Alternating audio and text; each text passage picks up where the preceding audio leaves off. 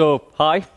Thank you, the few of you who have showed up. It's much appreciated. My name is Robin.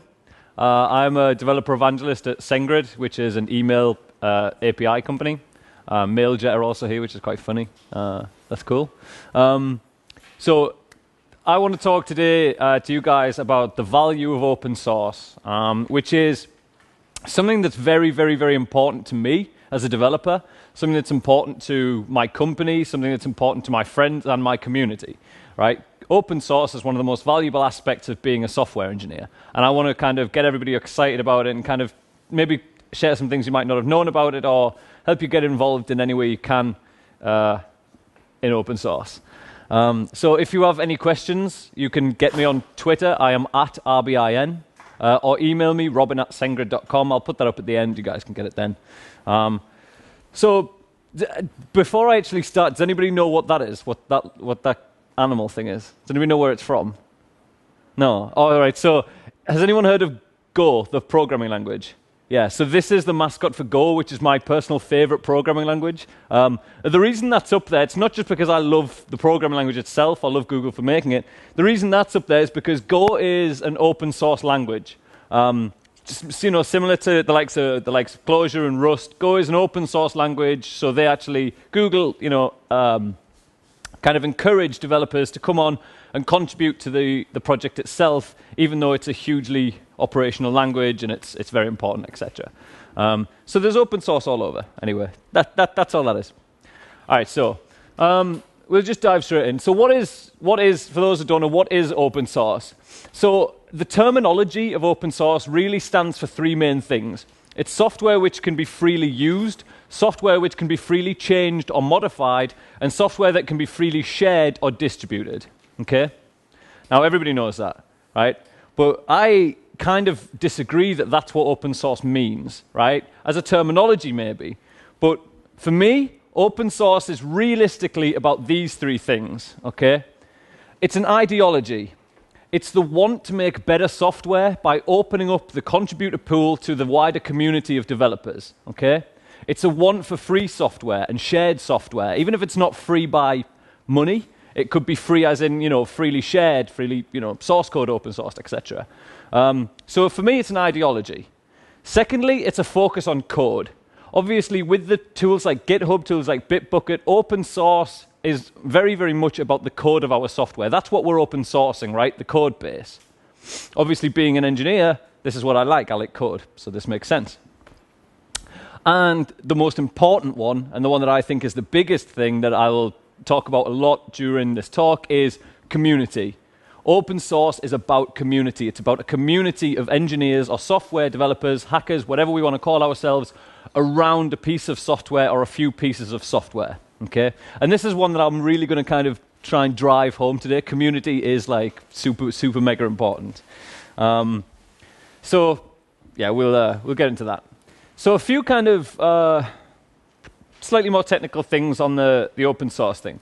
One of the things I wanted to mention is licensing. A lot of people open source their software, they put it on GitHub, they put it on Bitbucket, they release it to the world, and they don't really know about licensing it properly. They don't know the implications of not licensing it properly. So I just want to cover just a few of the main licenses that you'll see, just so I can kind of breeze over them. I don't have time to go into all of them because there are hundreds of licenses available, but I want to talk about the main ones. The first one being MIT license. Anyone seen MIT licensing? Pretty much anybody who's used GitHub will see MIT licensing. It's the default license GitHub wants you to use, and it's one of the most common licenses that you will see. And what MIT stands for is, it basically says it's a permissive license which lets anybody do anything with your software, your code base, as long as they provide an attribute back to you. Okay? And it also prevents you, as the software creator, being liable for any problems down the line caused by your code base from anyone else. Okay? That's kind of MIT. I'll get into it kind of a bit deeper in a second, but that's an overview. The second biggest one you'll see is the Apache 2.0 license, which is similar to MIT, but also it's a permissive license, but it also has an express grant of patent rights from the software creator to any sub-users or sub-licensees, and also it protects trademarks. So again, I'll get into this in a second. I was supposed to just breeze over them. I don't want to get in right now. And this, the third one, the third kind of biggest one you'll see is the GPL v2 and v3 license. Now, this is what we call a copyleft license. I'll get into that in a sec.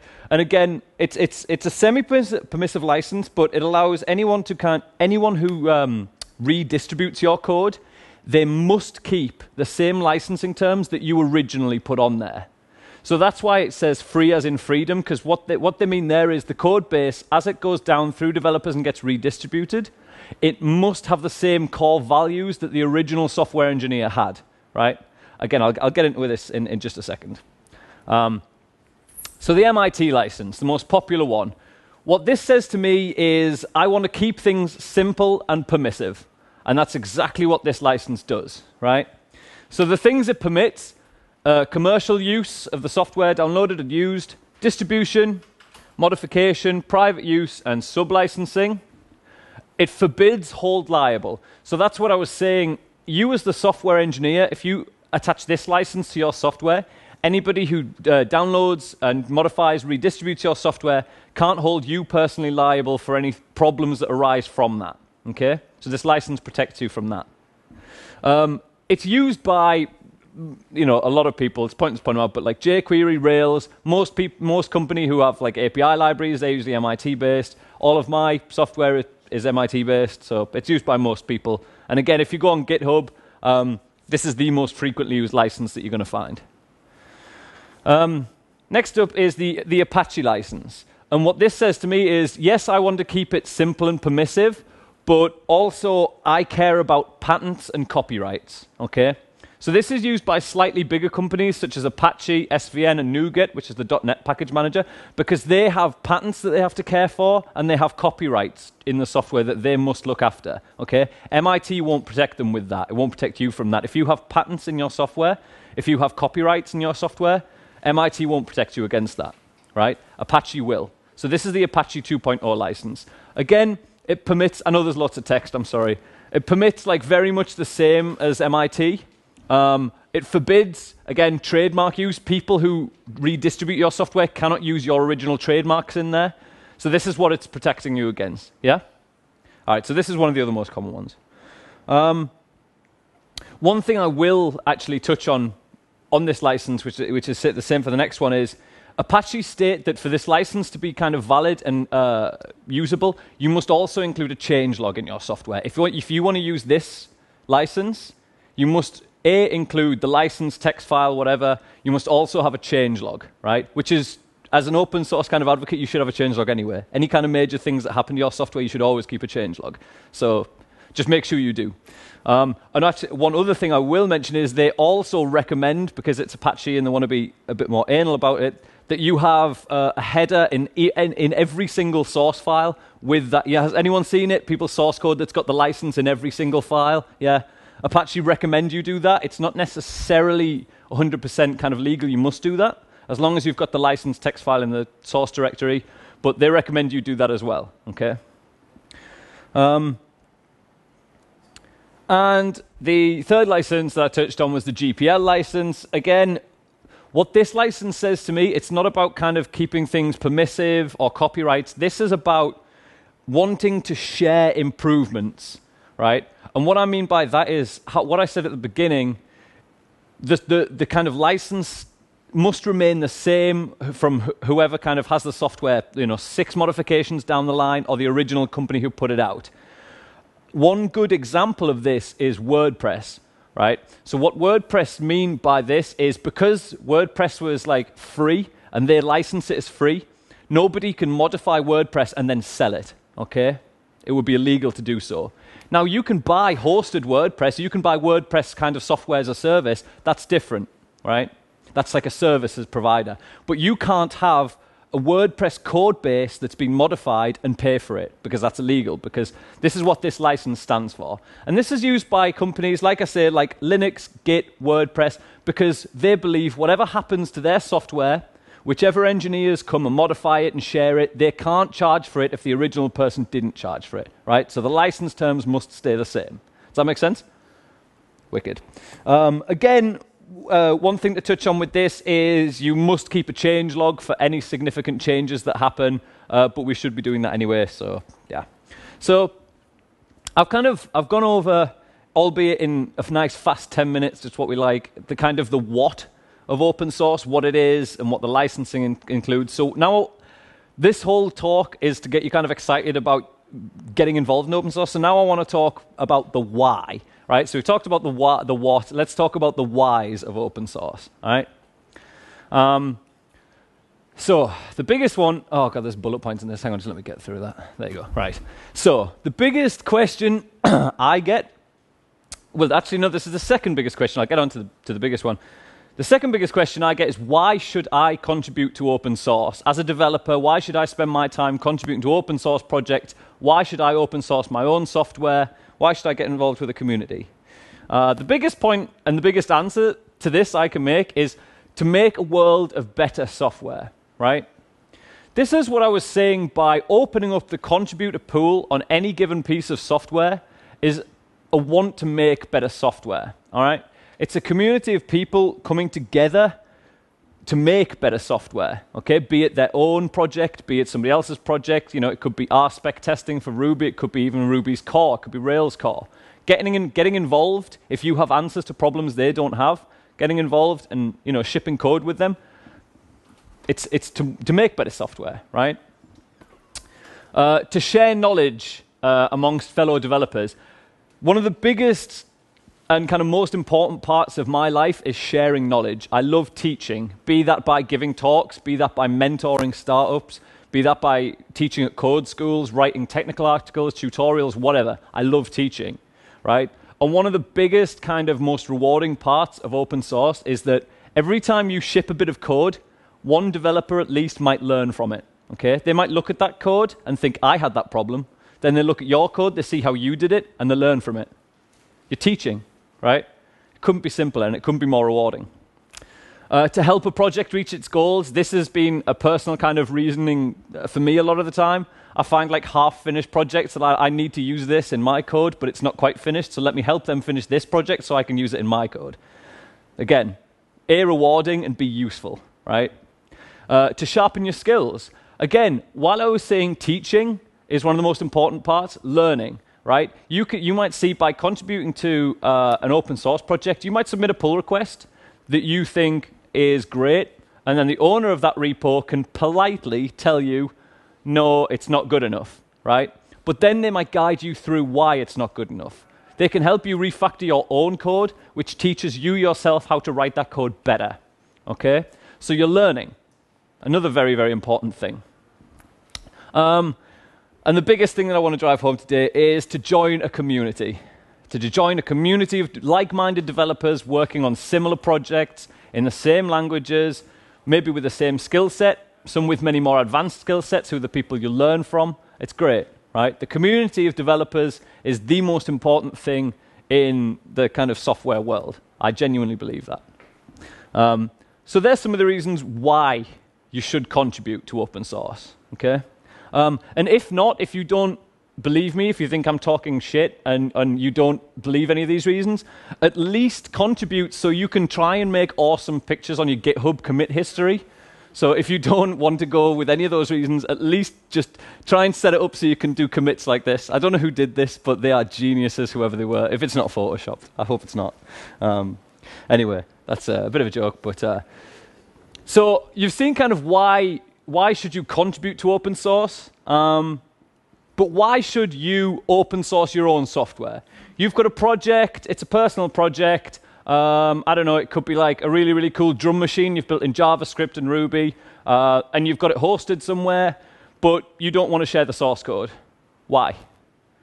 I honestly can't believe anybody when they say like, they really don't believe, they don't want anybody to copy it or something like that. It's bullshit, right? So why should you open source your software? Now, obviously, we can't open source every single piece of software we ever write. Some might have core logic for our companies that we can't open source. I'll get into that later on, but for the most part, we should open source almost everything we can, right? So why? Again, as I was saying on the last slide, to share knowledge. If you find a project that's having some troubles, or you find a bug in a project, and you have the answer to that, by getting involved with that community, by reaching out to the developers who are working on that, you can teach them, okay? If you patch a bug the owner of the project didn't know how to patch, the owner of the project's going to learn from that, right? You're teaching. It's fantastic, right? To gain knowledge, again, to learn. You could go, like I say, you could have a project of your own that someone spots a bug in that you didn't spot before. You're going to learn from that. When they submit a pull request and say, this is a bug, this is how I patched it, you can learn from that. Again, that's very, very important. To create a community around your project, again, biggest thing I'm going to drive home all day here is community. This is an interesting one. So to potentially save money, this is one. This is a point that kind of got pointed out to me a few months ago. That there are some companies now who are kind of allowing open source developers to people who are very involved in open source, etc., to come in and kind of build their own features into this company's software or whatever. And that the company is claiming that by doing that, they're actually saving money because the open source community is building features for a product that the paid developers would be building. Now, I'm not sure how I feel about this point.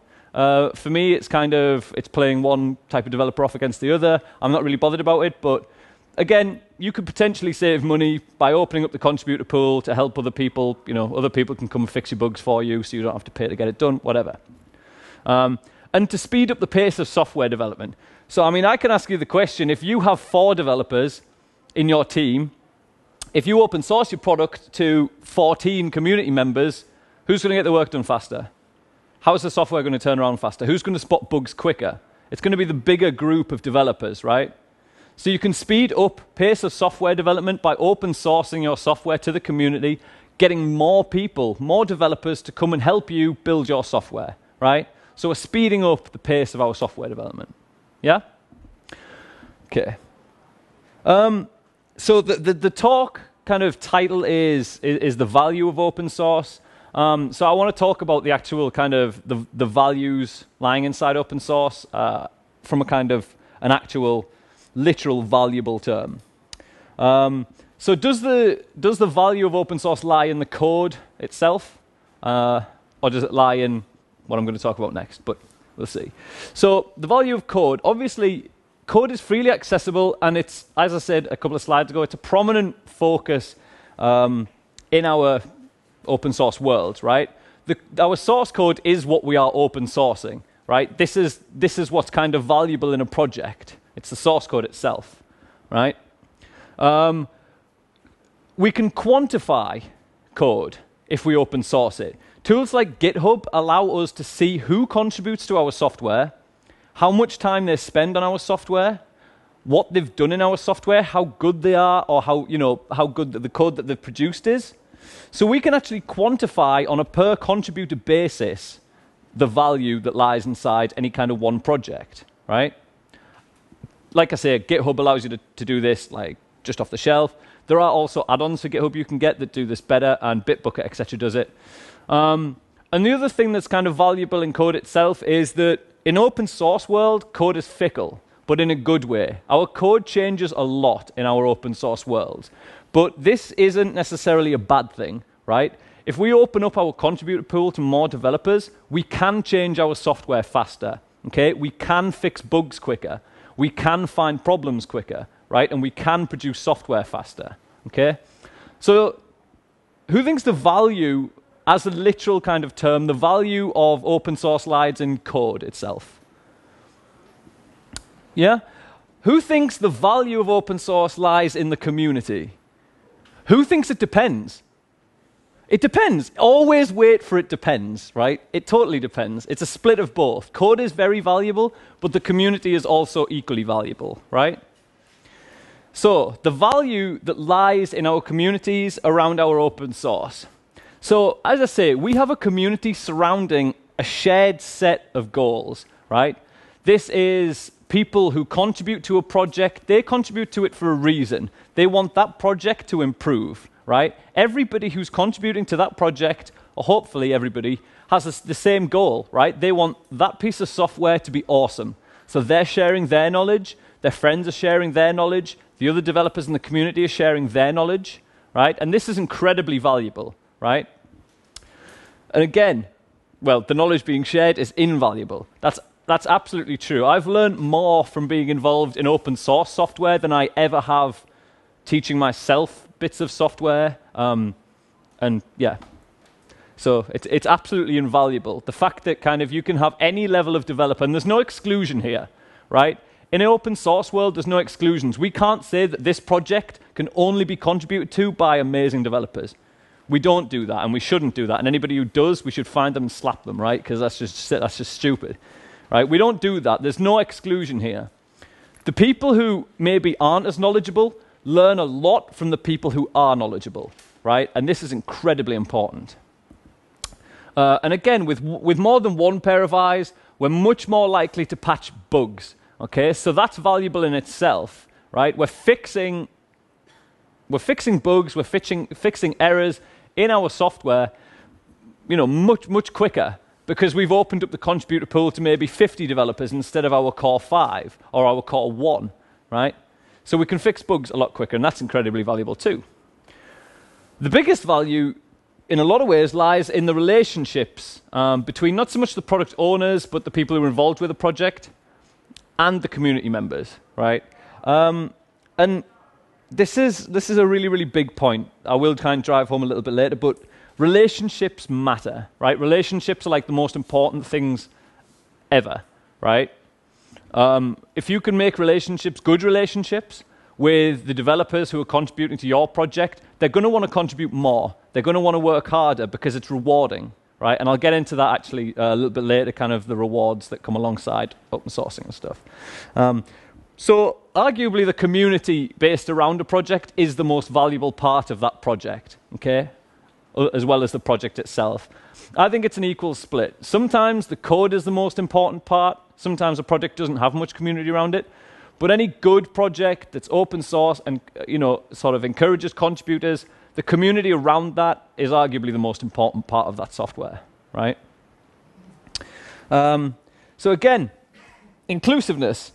Everybody can contribute to our software. There's no exclusion here. Doesn't matter whether they're a beginner software developer or they've been engineering for 20 years.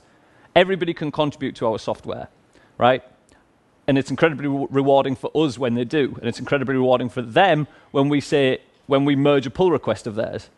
Yeah? Transparency. Now this is quite an important one. Basically, if we open source our software, all of the decisions that get made for that software are public. We can see where a project's going, and everybody can see where that project's going, right? They can look in the change log and see that this changed and that changed. Hopefully, you guys, if you're going to open source software and you have a big project, you'll have a roadmap as well, that the community can get involved, even if it's just something as simple as a Google Doc, that the community can get in and add things to, a potential roadmap or ideas. Transparency and showing the community where the project is going is one of the most important things. There's been quite a few big projects that people have just, the owners have just pulled and dropped with no warning. Okay, and the entire project's just gone. And then it's left to the community to pick up the pieces. I don't like this. If you have a huge piece of software that's open source, it's a big Ruby gem or whatever that you just can't manage anymore, hand it off to your community gracefully, right? Email out to your biggest contributors and say, hey, I'm too busy now, or I've got a new job, I need to step back from this gem, can you take over? Reach out to your contributors and allow that to happen. But yeah, so the main point here being transparency is super important. We should always be able to see where a piece of software is going. What features are coming next? What features are going to be deprecated is even more important, if they are. We should always be able to see this, okay? And equality. Everybody in an open source project should be equal. There should be no owners of parts of the project. There should be no more senior people in the project or more junior people. There shouldn't be any kind of reserved privileges or rights for anybody in the open source world. Yeah, I'll get into that as well, in the open source kind of horrors thing I'll talk about later.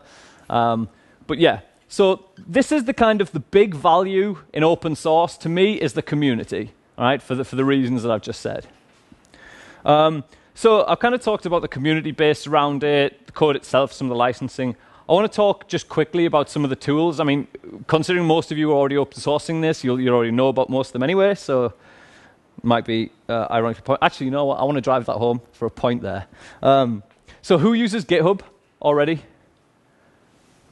Pretty much everybody uses GitHub. All right, awesome. So everybody knows what it is, which is fantastic. The reason that I wanted to show this, because everybody knows what it is this. Building software better together, right? Encouraging people to work on projects together, encouraging people to contribute to projects is absolutely invaluable. And I love the fact that, you know, GitHub are all about that, and obviously because that's what they do. But yeah, code sharing is mega important. And we use, well, SendGrid uses GitHub for practically everything. I use GitHub for practically everything. GitHub is, with it being the most important kind of code sharing over Bitbucket slightly, people would argue that this is the best way to get involved with open source, is to look at GitHub. There's actually a new website app that a friend of mine actually just launched called libraries.io, which is like a huge kind of correlation of all open source libraries on GitHub and what they're written in and how to contribute to them and things like that. So that's a really cool way to find out about open source things. From a developer point of view, if you want to find out about new projects and you want to use them, just look at GitHub, do a search. You know, we can get it that way. Second to GitHub is Bitbucket. Again, it's the same principle, open source code management. For anyone who doesn't know, the one thing that people like about Bitbucket kind of more than GitHub is, well, GitHub went down today. For anyone, I don't know if anybody noticed this. Yeah. Some of my dependencies broke trying to do a build earlier because GitHub actually got DDoS today, so they were down for a couple of hours. So maybe one thing that Bitbucket has over that is that Bitbucket was up all day today. But no, that's just a dig. I'm only kidding.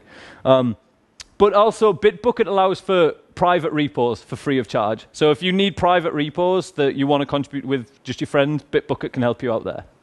But yeah. So there's code management, and of course, there's project management too. Because like anything, like any piece of software we have, be it in the business world, be it in the personal world, we need to be able to manage projects the same as we would at work or in a personal life. So for instance, when we need to track issues, we need to have milestones and we need roadmaps.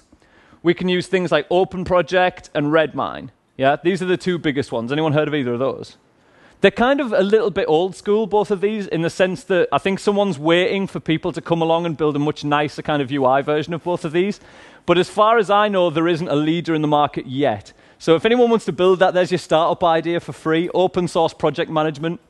There you go. There's a free startup idea for the day.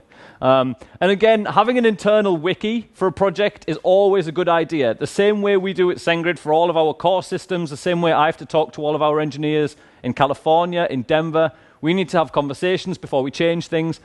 It's the same in the open source world. And this links back to the transparency that I was talking about last slide. If we have an internal wiki or a kind of project roadmap that the public can see and our community can contribute to, we should have that, okay?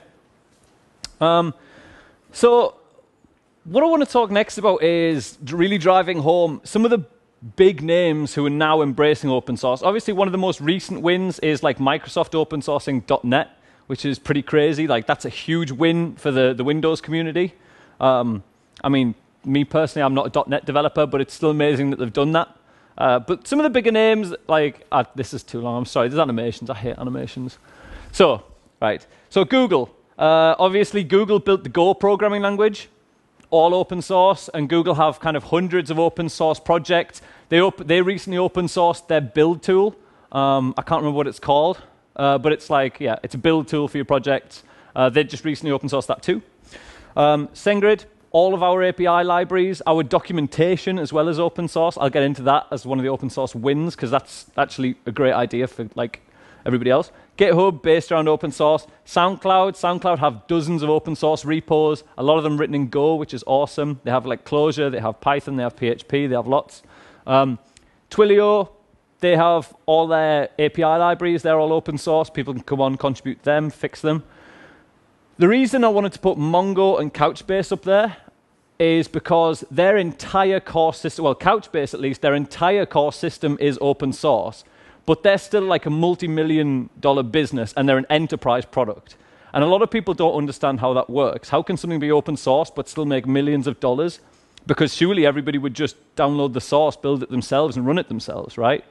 Not necessarily. I'll get into that a bit later, though. But I wanted to point out that their entire core system is open source, which is really cool. And Docker, everybody's heard of it. Like, when I first put this, I first gave this talk, like, last year, and at the time, Docker was really small. No one had really heard about it, but everybody's heard of Docker now. Anybody who hasn't, it's like a containerized VM environment for your laptop. But that's fully open source. And again, it's written in Go, which is an open source language, so even cooler, right? So what I wanted to talk about there when I touched on Couchbase is the open source pricing model, right?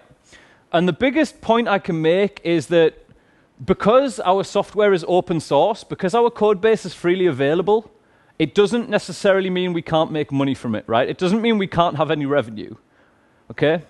And the way we do this is by choosing our licensing correctly and positioning ourselves correctly, okay? The same way Couchbase have and the same way Mongo have, right? So, dual licensing. So what I mean by dual licensing is Couchbase, I'm going to use them as an example because they're just the easiest one to use, right? Their entire code base is available on GitHub, but they still make multi-millions of dollars a year, right? Because they have an enterprise version and a community version.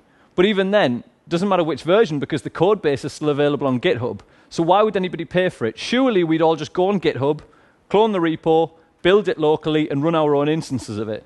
Wouldn't we do that? Yes? No? No? Yes, potentially, right? But when you've got something as complex as a huge scalable database backend, you're probably going to need support at some point, right? This is how Couchbase makes its money. This is its dual licensing model, right? What they've done is, although all of their code base, their entire core system, although it's available and it's licensed, I'm not sure which license they use, probably Apache, I would have thought, but I'm not sure, I haven't checked. You can download their code base, you can contribute to their code base, but they're not necessarily charging for that. They're charging more for the service, all right? So for instance, in their enterprise version, you kind of pay per the amount of nodes you have in a database cluster, right? You pay for support. You pay for installation engineering, support engineering, that kind of thing, all right? So even though their code base is available online, and some developers are like, yeah, sure, I can download that, build it locally, and run it locally, that's cool, I don't need to pay them. This is more kind of when you get to bigger enterprise level who they don't have time to kind of put hundreds of developers in to install it, they need Couchbase to come along with their support engineers, help them install it, give them support, and that's how they make the money. So this is dual licensing, all right? You've got a license in your open source software repo, be it on GitHub, Bitbucket, whatever, but you're also licensing the product as a software as a service, or a platform as a service, or infrastructure as a service, whatever it's going to be, all right? So the big point here is, although our software is open source, that doesn't mean we can't make revenue from it, okay? Now, as I did say, we can't open source everything. This licensing model doesn't work for everyone. I'm not saying go away and open source your code base now, because you might give away a lot of business secrets you don't want to, right? And it's the same for us. At SendGrid, a lot of our core logic, we can't give that away. We can't, right? But what we can do is try and open source everything else that we can. Our API libraries, things like runners, things like workers, worker processes, distribution queues, anything like that that we write that we can find useful in our software, someone else might find it useful. So we open source that, right? So like I said, even though we can't open source everything, Couchbase can, it works for them, it doesn't work for everyone, right? So we do have to be mindful about what we open source, but as a general rule, we can pretty much open source everything, bar our core logic, yeah? Revenue streams from additional product services, ongoing professional services, things like support, things like sales engineers, offering the software as a service, as I say, and one that's kind of not, obviously not very common in the software world is like selling of branded merchandise. But again, it's an idea. It's kind of the idea that we can still have revenue from software that's open source, okay? But this isn't to say that you should be charging for a gem that helps people, I don't know, like build into RSpec or anything like that. Like, you shouldn't charge for these things just because you can. This is more from a business point of view. If you've got like a big company and you have core logic, can you open source it? you've got to ask the question, can we open source it? No, okay, let's open source everything else we can. Can we open source it? Yes, okay, let's think about which pricing structure we need to use. Let's think about the licensing we need to use. Let's think how we do it, smartly, yeah? All right, so again, this whole talk it's a lot of it is going to be things that you already know, right? It's open source. If everyone's involved in it, you kind of already know. But the idea of this is to get people excited about open source, and hopefully for anyone who isn't, utilizing open source, to get involved and go away and do so. All right. So I want to talk about getting involved. How you as a developer can get involved, as a project manager can get involved, or anything else like that, right? And there are more ways to do so than just, I don't know, contributing to a GitHub repo, submitting a pull request. There's a lot more ways to get involved in open source than that, okay? The first one and the most obvious one is code, right?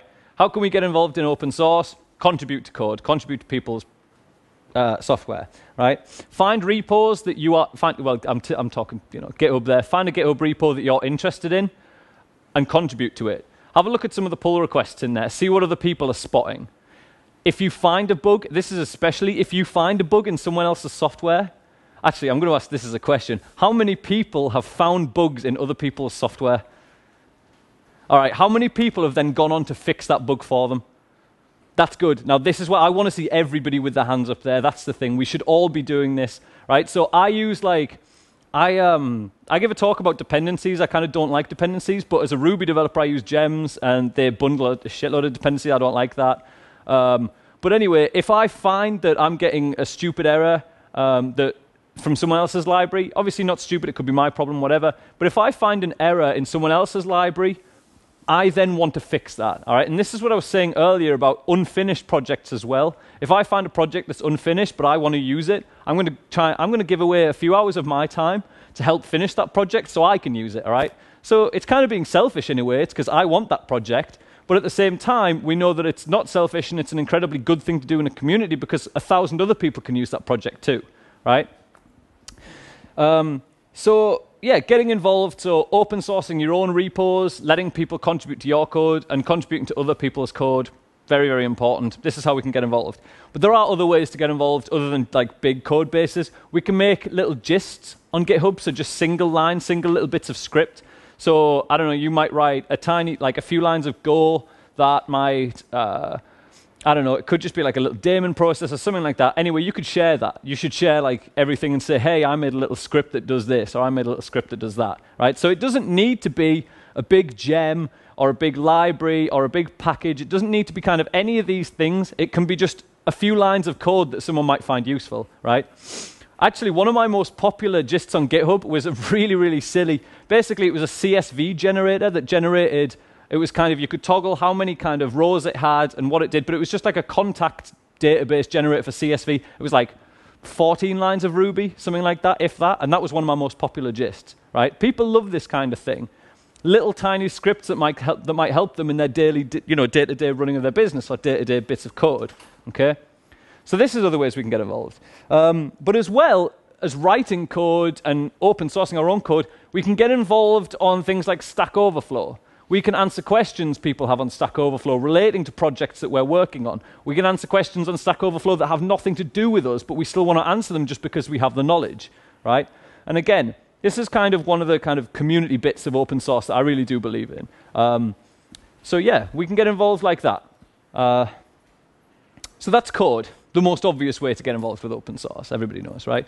But there are other ways of getting involved that are almost equally as important.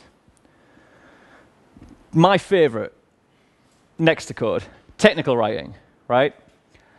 I absolutely love writing tutorials. I love writing blogs about a piece of software that I've just built, right? Anything like that. So for instance, let's take tutorials, right? So let's just say you've got an open source repo. Again, I'm using like gems and things as examples because I'm a Ruby guy, but let's say you've just built a new Ruby gem. It could be an auth gem that helps, it could hook in with Devise for Rails or whatever. Why don't you write about that? Okay, you've just built this. You've put it on GitHub. Nobody knows it's on GitHub. You might tweet about it. People might find it on GitHub. But why not drive traffic to that? Why not open up the contributor pool? And more importantly, why not teach people how you did it by writing a blog? A simple tutorial. And it doesn't have to be like mine, which are like stupidly 2,000 words because I write a lot, because I talk a lot, because that's me. But like, it doesn't have to be like that. It could be short. It should be short, right? It can be to the point. It can just be, this is how I did this. Here's some code. This is how I did this. Here's some code. Here's the project. Yeah? So technical tutorials, blogs, that kind of thing are another way we can easily get involved with open source software without that much effort, realistically. It could take an hour, if that, right? Totally worth it. And again, by using technical writing kind of from a more project perspective, if you have a project that you want to drive signups for or whatever, if you have technical tutorials on your documentation side of the website, that could drive traffic to signups, right? Which leads me on to my next point, which is if you have a project, don't write blogs that are related to that project, right? This is one of the things I find, like people from some companies, they only write blogs or tutorials that relate to that company, and it's bad. Like how to use this product in Python, how to use this product in Ruby. That's shit, right? Don't do that. What you should be doing is thinking about what you learned recently or a cool piece of technology that you've just been doing and publish it on the company's blog part of the website, right? Because that drives traffic. It drives traffic to the company themselves or whatever, right? But more importantly, from an open source point of view, I like kind of blogs that have a huge range of topics that aren't like conceded to a couple of topics. So this would drive me to like a piece of open source software a lot more if I know that the people around that kind of have a much kind of bigger range of knowledge, right? Or they have a really cool blog feed that I can subscribe to that's got awesome topics that aren't only related to the open source project itself, all right? So again, write things that you want to write about, not necessarily related to your project. The project could be in Ruby. You might write a blog about Go or a blog about Erlang or Elixir, something cool like that. So that's fine, right? So technical writing, again, it's my favorite way of getting involved, and it's one of the biggest ones that you can like drive traffic to your project, get contributors on your project, etc. Right? And the next one is community events. As a developer evangelist, I go to a lot of events. I've gone to like hundreds and hundreds of events over the last couple of years. That could be things like this, conferences, etc. But as the owner of an open source project, what you want to do is get out into your community and talk to like-minded developers, right? And if you're influential, if you have like a big open source project that's taken off recently that people are like, wow, that tech's amazing, apply to speak at conferences about that topic. Apply to speak at meetups about that topic. If you have a really cool piece of open source software that everybody's like kind of screaming about at the minute, everybody loves it, go and give a talk about that. I guarantee you'll get an audience, right? But more than that, if you don't want to give a talk, if you, I don't know, say for me, for instance, go along to your local Ruby meetup, chat to other Ruby developers, go along to your local PHP, Java, .NET, whatever. Find a meetup, go to it, and talk to people, okay? And you don't need to go there and say, I'm working on this, hi, you should check this out. Don't be like that, right? Just be, hi, what are you working on? This is like my favorite thing to ask developers. What are you working on? What are you building, right? Get an interest. And this is what I was saying about relationships, right?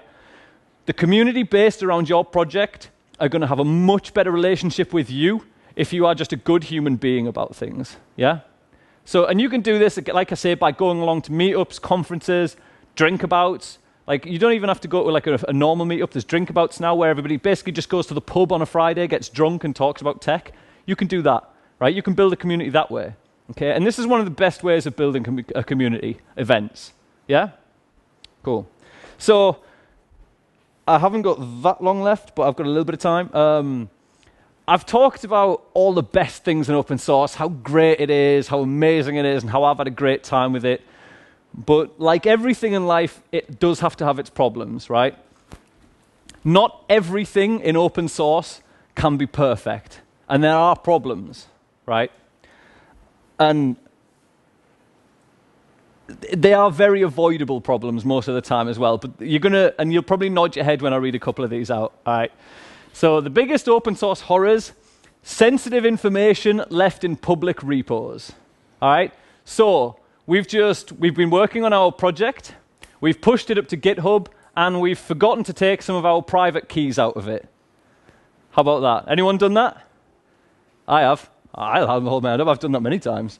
Now, the way I want to drive this one home particularly is a story that one of the guys, when I last gave this talk, a guy in the front row stood up and he talked to me about leaving sensitive information. And what he said to me was quite amazing, right?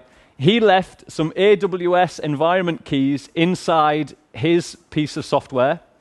He then got frauded for $15,000 worth of AWS, and AWS wouldn't refund him because it was his fault. All right? No, I'm not shouting at AWS, that's right?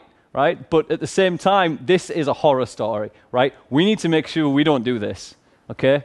So it's one of the most easily avoidable but most common problems that we have, leaving sensitive information in our repos, Git pushing them without thinking, and then those being available for nasty people to go scrape through our repos, get all of our sensitive information and abuse it, yeah?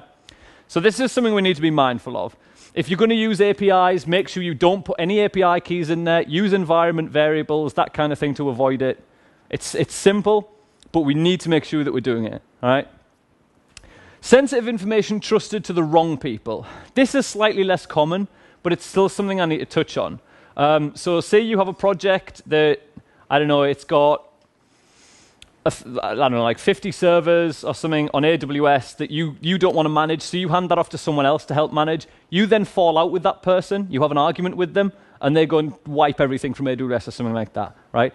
This isn't something that I can kind of tell you how to avoid, it's just common sense, right? Just be wise about any sensitive information that you need to trust to your community. The community, hopefully, as I will say, are the best people, right?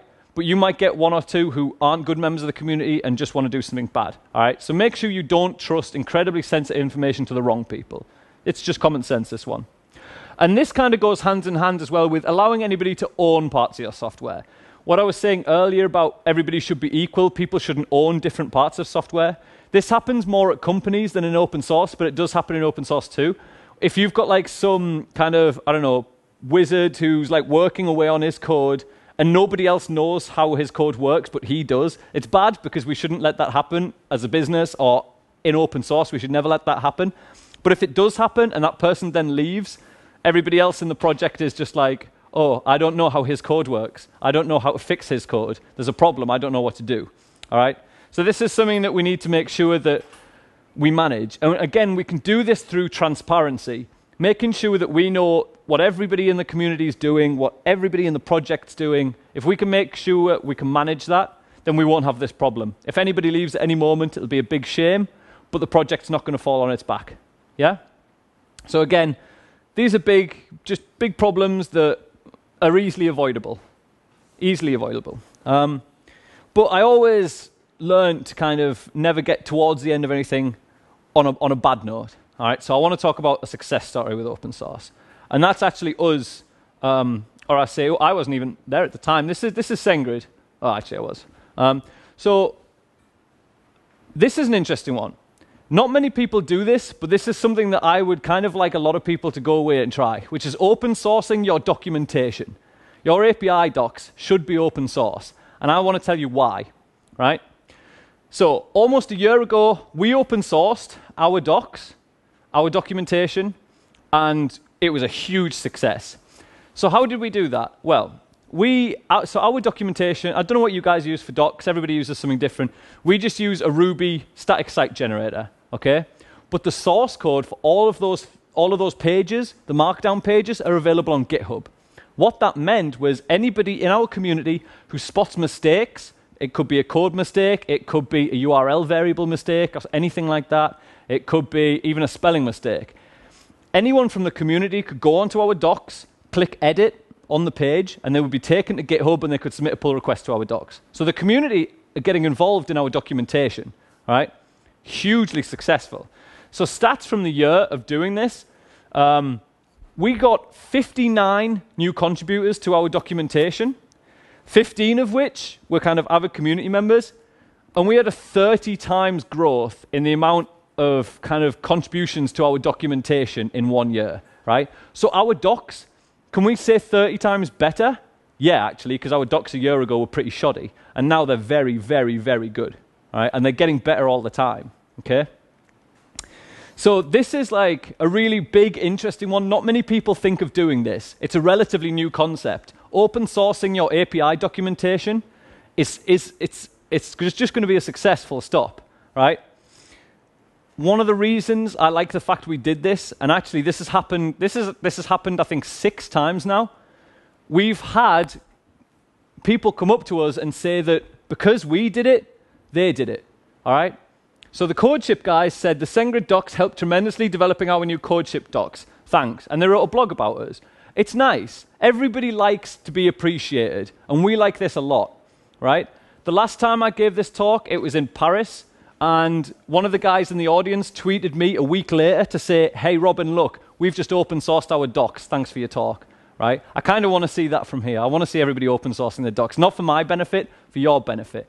Your documentation is just going to get better and better because it's not limited to one team anymore.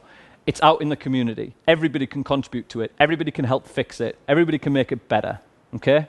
So again, open sourcing docs, totally something that not many people think about, but it really is one of the most tremendous ways of getting involved in open source for your project, yeah? All right. So if you're going to go away and you're going to open source things, you're going to open source your own software, I'd like to help you get contributors to that software. And the biggest points that I can kind of think of, use GitHub. People like Bitbucket, but more people like GitHub, right?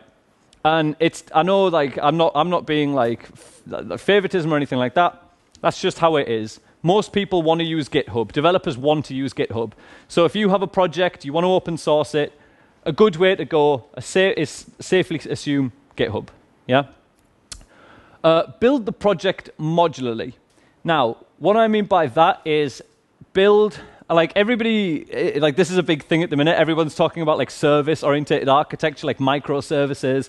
You should do this in open source too, okay? If you have an open source project that has different parts to it, it could have, I don't know, like an operator daemon that does something daily. It could have an auth system. It could have a process manager. It could have a heartbeat monitor written in Erlang. All these different parts. If you build them as different GitHub repos and you put them all up, it's going to attract more developers because you might have an Erlang developer interested in your heartbeat monitor who doesn't care about your Rails auth bit, right? They don't care about that repo. They just want the heartbeat monitor. So by opening this up, by splitting it down into smaller projects, you can get many more developers from many different backgrounds to come in because they only want specific parts of your software, all right? And it's not that difficult to do, okay? It can be difficult to do if you've already got a project which is like a big behemoth. You can't really split that down. Don't worry about it. Try and keep it in mind for the future. But again, splitting things down into different parts means you'll get developers who are interested in that part. Instead of having to, go through a huge repo that contains everything and pull out the bits they need, they've got these single repos for all the different modules that they need. Yeah. So this is one way we should be thinking about doing this. Gathering metrics on your contributors and using them also links into rewarding your contributors. The open source community, they don't do it for rewards. I don't do it for rewards. I hope you guys don't do it for rewards. I don't do it for recognition. I do it for the want of better software, right? But it's nice to get recognized, right? At SendGrid, we have little badges. They're just like little Velcro badges that we send out to everybody who contributes to our GitHub repos, everybody. And it costs nothing, right? Well, it barely costs anything. It's not even worth thinking about, right? You can't do that, right? You might not have time to mail out badges or anything like that. An email, a tweet, anything like that. If someone submits a pull request, acknowledge them, talk to them, okay? It's super important. Right? I see like way too many repos that have like owners who are like super up their own arse and they just won't talk to the community. They don't acknowledge the community and they don't reward them. And then that project dies because nobody wants to contribute to that project anymore. That's not how it should be, right? So if you have contributors, reward them. This could be a t-shirt, right? Obviously we can't all afford to send out hundreds of t-shirts. We might have big projects. But like I say, an email, just a thank you, a tweet. It takes 2 seconds, all right? We should be rewarding our contributors. We should be acknowledging them. And again, this goes hand in hand with looking after our contributors. Make sure that your contributors feel that they are contributing to a project and a community worth contributing to, and that they want to continue contributing to, okay? We should keep it friendly, we should keep it transparent, we should keep it equal, and everybody should feel like they are a good part of that project. And this is how we're going to get more contributors, right? And the good way to build this is when you only have a couple of contributors, make sure you start up a conversation with them. Make sure you say, hey, thanks for this pull request, you know, and then talk to them about it. Say why, say, yeah, it's cool, that's awesome, thank you, whatever, right? And yeah, again, I've just mentioned this, but talking to your contributors, so important, right? It only takes 2 seconds to send a tweet to someone. Even if it's in the GitHub repo, you can say thanks in a pull request. You have comments available. Don't merge a pull request and then just leave it. Or don't deny a pull request. That's even worse. Do not deny a pull request merge and then just leave it and say nothing. Because that person's not going to learn. The community member is going to be like, oh, wow, why? He didn't merge it. And then they're going to feel bad. And it's going to drive people away from your project as opposed to it, right? Make sure we talk to our contributors, yeah? And then that's it. I've only got 5 minutes left, so I'll go into questions. But I hope that everybody will go forth and open source, whether it being your own project, getting involved in other people's projects, using the tools I said, using the techniques I said, writing blogs, contributing to code, going to events, anything like that. Get involved in your open source community, okay? Because it will lead to better software for everybody, right? If anyone has any questions, I'm at RBIN on Twitter, at Robin, robin@sengrid.com if you want to email me, whatever. I'll be here around anyway, but yeah. Thank you, guys. Has anyone got any questions?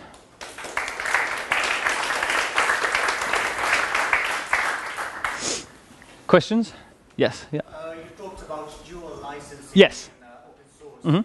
and there's quite a few different approaches. Can you share with us your thought on companies such as Sugar CRM that open source a crappy version that has no bug fixes, or LifeRay that open sources a version that is a year and a half behind, and no bug fixes, or iSpaces that open sources only the latest major version without all the minor updates, without hundreds of bug fixes. And those that open source, which I find really totally bedeviling, those companies that open source their software and then close source the documentation. Yes. So what's the point? Yeah. Right. All right. So it's a good point. Well made. So unfortunately, there's nothing I can say to these companies that's going to get them to change what they've done. Right. All I can do is try and. Yeah. So they're somewhat successful. So, right. Again, with the dual licensing, it's always a touchy subject. It doesn't work for everybody, right? I like the way Couchbase do it. They don't only put one unfixed version on GitHub. They open source their code base for up to the latest build, right? But then they rely on licensing for software as a service, etc. Like you said, companies who are kind of open sourcing a version that's 10 fixes behind, or even a minor version bump behind, whatever, and then charging for the better version, that's not a good way to do it, really. I would definitely not do it like that. But unfortunately, then I can't speak for everyone. The best kind of way I can look at this is the likes of Couchbase. They do it properly. They have the dual licensing model down to a T, I think, personally. That's the best example I can give. Yeah, here in Italy, it doesn't really work so well, because if you have a free alternative, unless you're a bank, or even if you're a bank, sometimes you would go for the free version. Well, again, a lot of people will go for the free version. All right, we're developers, especially as personal developers, we don't want to pay for anything. We want everything for free, and that's good. But for instance, the likes of the reason it works well for Couchbase is they are an enterprise company. They're not making money from little developers. They're making it from the big enterprise companies who need to pay the money. So again, dual licensing, it doesn't work for everyone. And most of the time, you're going to find the developers who want the free version of your software. But it does work in a lot of ways. But if we are going to use dual licensing, we should make sure that our open source repos are up to date. They are fully patched, etc. Because the people who use our free version are equally as important as the people who pay. All right. So we need to make sure we look after them. Okay. Awesome. Is there another question?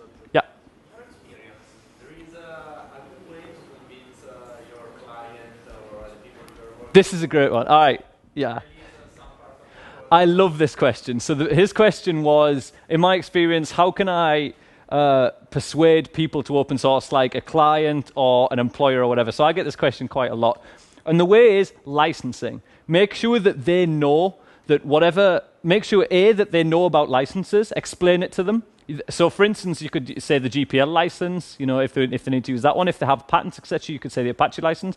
Make sure they know about licensing. Make sure they know that they're not giving away their software. This is the thing that kind of gets into a lot of people's heads, kind of, be it a client, if you're making client software, or your employer. They think that by open sourcing their code base, they're giving away their software. Make sure they know that's not the case, all right? And talk to them about licensing. This is the easiest way to persuade people is just not give them the knowledge, basically. Let them know that it's worth it. Just fight the corner for it, man. But basically, yeah, the biggest way is licensing. Explain that to them. Explain they're not going to get ripped off. That's the biggest one. No problem. Any other questions? Yeah, question? What's the best way to attract contributors in an open source or free software project? Sure. Especially, So the best. talking only about big projects that are huge and are very famous. So if you have, I mean, if you're lucky enough to kind of have started a huge project, to encourage contributors, again, all of these points, make sure that everybody knows they're a good part of that project. Make sure every contributor feels welcome, and to get contributors in, break the project down so it's modular. Break it down into pieces so that developers find those pieces instead of the big project itself. It'll attract a much bigger pool of developers. Yeah. I do that. Yeah? I would like to do it more, but sometimes you just don't find the time to make everything modular. It is difficult to find time, especially as I was saying, if you already have that bit of software, to break that down is very difficult, but it's something to keep in mind for future pieces of software especially. We should build them modularly if we're going to open source them so people can find the smaller pieces instead of the big bit. Yeah? Awesome. So any other question there?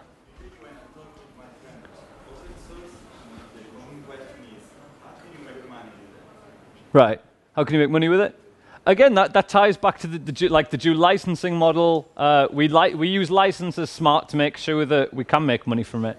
Again, developers want things for free, so it can be difficult. But it's just about getting that balance right in licensing. Yeah. So if you offer the software as a service, open source, parts of it, the auth system, open source process workers, whatever.